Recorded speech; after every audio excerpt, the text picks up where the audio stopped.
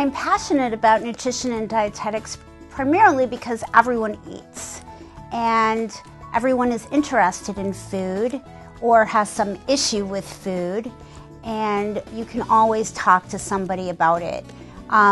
We have a number of crises occurring in this country, as well as globally, in terms of obesity and eating disorders and diabetes, and there will be more jobs available for persons who are trained in nutrition, specifically clinical nutrition. And our program is very much geared towards geriatrics and some of the problems being faced by the older adult. And that demographic, it has been steadily increasing over the last 20 years and will continue to do so.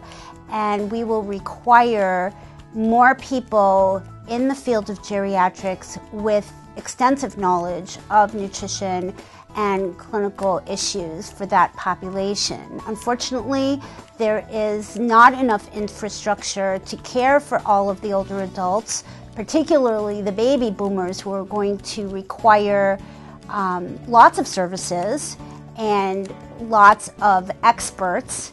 And so our program aims to train individuals to deal with some of those issues.